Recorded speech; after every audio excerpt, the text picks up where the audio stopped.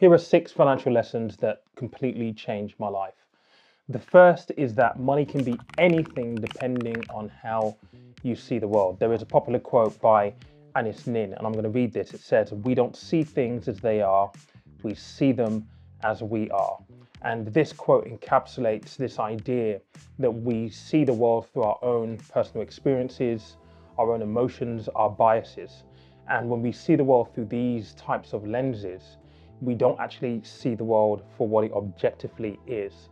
And I think this is really, really true when it comes to money. Well, if I look back over my background, money has always been this cause of stress, anxiety, family feuds and arguments in my household. And we already know from recent studies that our financial habits are formed by the time we hit the age of 7. And so what that means is that if you're in an environment like I was, where money is this cause of concern, this cause of arguments in the household, it can form negative money beliefs, money scripts within us. And that's something that I've had to correct over the years, to know that money is a tool, essentially. And with any tool, you can create something good or you can destroy things. It really is about your pick of how you see money and trying to see it for what it is, a tool to create something tangible for the future, as opposed to it being a tool that you use to destroy what you already have and your future prospects. The second lesson that I learned, budgeting equals control and freedom. And this is arguably one of my biggest lessons of all time, really. If you've picked up my book, I talk about this extensively. The fact that growing up, because money was so scarce, budgeting for me was this exercise that almost reminded me of my failures, reminded me of the lack of, and constantly being aware that I have to penny pinch, I have to save, I have to cut costs here and there, and I can't afford good things.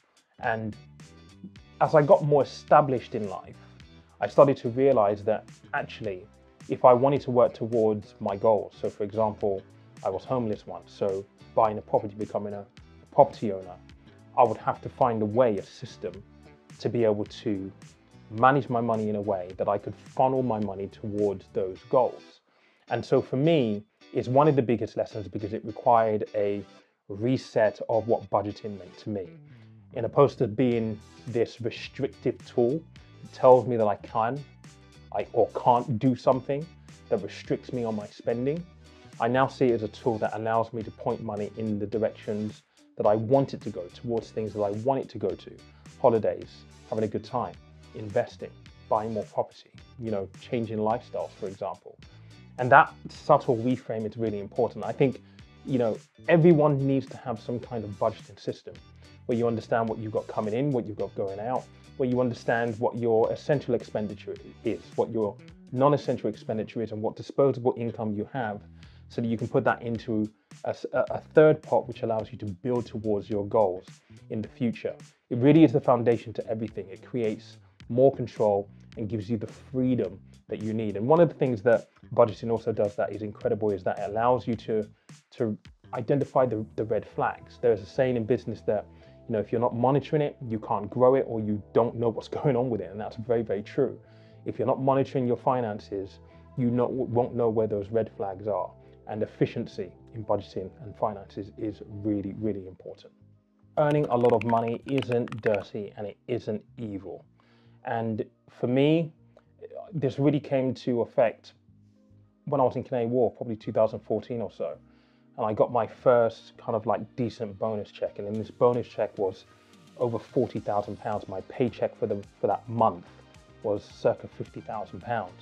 And I remember looking at this pay slip on my bank account, and I just remember thinking to myself, okay, this is exciting, but this is just also crazy. And underneath that, I felt a bit of guilt. I remember my parents arguing over 5-10 quid, what money we did and didn't have, and what money was being spent on what, and what money wasn't being spent on something. To be sat there with a payment of circa £50,000 in a month, even though I'd worked my socks off for that money, just felt a bit wrong. And it's crazy because if you're lucky enough to earn really, really well in your career, many people, I believe, will have that initial kind of is this right? This can't be right.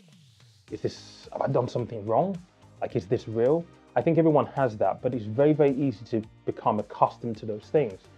And it's important to kind of wrap your head around this, because the decisions that you make financially when you're at that level become really, really important. I spent a lot of money on things that I didn't really need. I went out and bought a load of stuff that I wish that I always had. And if I could go back in a time machine, whilst every lesson is valuable, I would have kind of told myself to slow down and be a bit more intentional, because that's what I didn't have. I didn't have any intention around what I was spending money on. I'd never been here before. And so I was just going to enjoy it for what it was for as long as I possibly could. And that's not conducive to building wealth in the future. My philosophy has always been that money is a byproduct of good work. And back then we were doing good work. I worked for a pension house, an investment house that was helping financial advisors, people plan for retirement, have really good retirements with a guaranteed product that was groundbreaking at the time. And this saying by Napoleon Hill, which I'm going to read right now, it says, "It's literally true that you can succeed best and quickest by helping others to succeed." And I genuinely believe that's what I was doing during my career there. And that's something I continue to do here on YouTube, helping other people succeed through videos like this that may just, I hope, turn on a light bulb, that you think about things differently and change something that has a wider impact in your life. The difference between good debt and bad debt. And this is a problem that is rife across our generation right now. And it's something that I've struggled with myself personally for 15 years, having, overdraft, credit cards, personal loans, those kind of bad toxic debts that don't do anything to improve your net worth, your lifestyle, or your income. And that's really the definition of good debt, acquiring something that either improves your lifestyle, increases your income, or increases your net worth. Bad debt is the opposite. It doesn't do any of those things, and it's just a monthly expense that you have to pay for. And worst of all, you're paying interest on these things as well. And this is something that I think we need to be teaching our kids in school. As you know, I've been part of a campaign with Go Henry to make financial education compulsory in our primary schools. And just last week was invited to 10 Downing Street to submit that campaign and a new piece of research where we've actually gone out to schools to get students' view about what they want to be taught about money. And we submitted that to the government last week. It's one of those things that is really, really fundamentally important. And when you look at the state of the economy right now, just bringing it into the context of where we are in 2024, this is a huge problem. And I just want to read these stats out to you, because according to recent data, the average non-mortgage debt per household is around £9,000 to £10,000. Now, this is the breakdown of what that actually looks like. And again, this is just average household. So the average debt for personal loans per household trends around between £2,000 and £3,000 a household. When you look at things like car finance, the average car finance debt per household in the UK is approximately £4,000 to £5,000. And when it comes to credit cards, the average credit card debt per household in the UK has been reported to be between £2,000 and £2,500. So when you combine that, that's where you get to that £9,000 to £10,000 average UK debt. This is a big, big problem. Understanding, the decisions that you're making where you're taking on debt. I was that guy who worked in the bank who, would open student credit cards for students going to university for the first time. And all I had to tell them then was make the minimum payment. That's the worst kind of education you can give to someone, knowing full well that they're going to want to enjoy Freshers Week. And most of the time, the £1,000 facility that you gave them on the credit card will be gone in that first week or two, having a good time in Freshers Week. And so this has been one of my biggest personal lessons, and one that I think a lot of us have not learned, or if we were taught the difference between good and bad debt in school, would make better financial decisions for. And if you've read my book again, I talk about debt, bad debt, toxic debt being a drain on your income. And it's true, because whilst you're paying toxic debt, you're paying that monthly interest, you're paying that monthly payment, you're never going to be able to invest, which is lesson number 5 for me in investing. And again, this is something that we're not taught in school. And I think the main reason why a lot of people aren't investing right now, despite the fact that it is so accessible. You can start to invest now with a pound. You can invest as and when you want. You're not constricted like I used to be, where the minimum was £5,000 and you had to have a lump sum that you can invest on a regular basis. Access to the markets has never been easier, but I think a lot of people don't invest because, number one, they don't have the funds to be able to do so, and that's come out in some recent research with the likes of Wealthify. And number two, people just don't know how to, although that information is now out there. And things like investment courses like the one that I have take people through all of the basics that you need to know when it comes to taking the first steps, investing, and doing it in as safe a way as possible as a first-time investor approaching this. But one thing that I think for me was a revelation, particularly, bearing in mind that I learned about this in my 30s, is that, compound interest is real. And this idea that you can put money into the markets, and just taking a step back, the fact that you can buy companies that are integral to the way that we live as a species is almost a no-brainer. We all have to eat, we all need shelter, we all need food, we all need energy, we all need cars. So investing in these companies that provide those products and services is a no-brainer. Investing in companies that are going to be shaping the products, services, technologies that we need in the future feels like a no-brainer, because as those companies grow, your money has the potential to grow alongside them.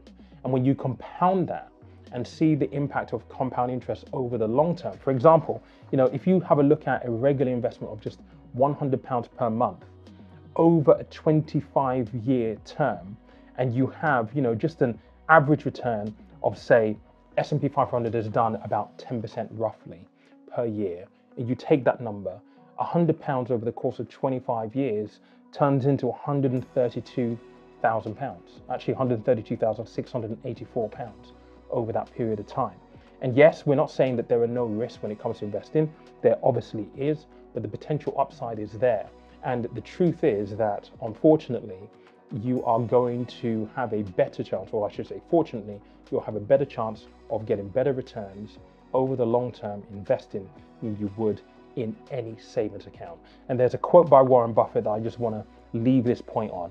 Warren Buffett once said, "Someone is sitting in the shade today because someone planted a tree a long time ago." And the sixth and final lesson that I've learned that has changed everything for me is that the biggest tool that I have at my disposal is actually my mind.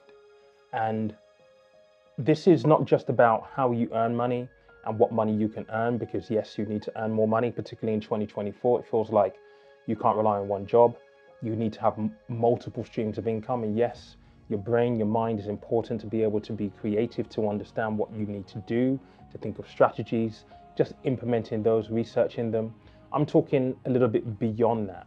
I'm talking about how you make the best decisions and how you train your brain to understand and analyze the situation that you find yourself in, so that you can make the best decisions, not based on impulse, but based on logic and based on a structure which is centered around your goals, your aspirations, what you want to achieve, and being dispassionate about whether or not the decision that you're making moves you closer to your goal or doesn't. There's a lot of stuff in behavioral psychology which talks about this, and it's really, really fascinating. We underestimate how much we're influenced by our mind, our brain, our psychology. And a lot of the time, emotional decisions, especially emotional financial decisions, can be detrimental because they're not born from logic. They're born from this emotional trigger, this emotional need to do something. And I talk a lot about intrinsic, extrinsic motivations, so on and so forth. Really doing something for yourself, understanding what you want to achieve and making choices alongside that. That has been the biggest, I think, personal development point for me over the past decade or so. It's not perfect right now. I'm still working on it, but being aware of it and being able to look at things dispassionately, it can take the fun out of it sometimes. And sometimes you do have to let loose. Sometimes you just can't. It's not about making logical decisions all of the time. For example, if there's something that you really, really want, you wanted to go purchase this thing. Logic may tell you, well, no, it's going to move you further away from your goal, opposed to closer. But the point is, if that splurge motivates you to earn more money, then that's something that is worthwhile doing. And you can only understand the balance of that once you understand yourself, your goals, your aspirations, and your own unique build-up when it comes to your mind. Those have been 6 lessons that I've learned. I'd love to know what lessons you've picked up, or which one of those resonates most with you. What are lessons that you've learned? What are things that have changed your life? And what do you wish that we were probably taught about in school that we weren't? If you see anything that you like the budgeting tool in this video, I'm going to link all of that down in the comment section or description below. Catch you later.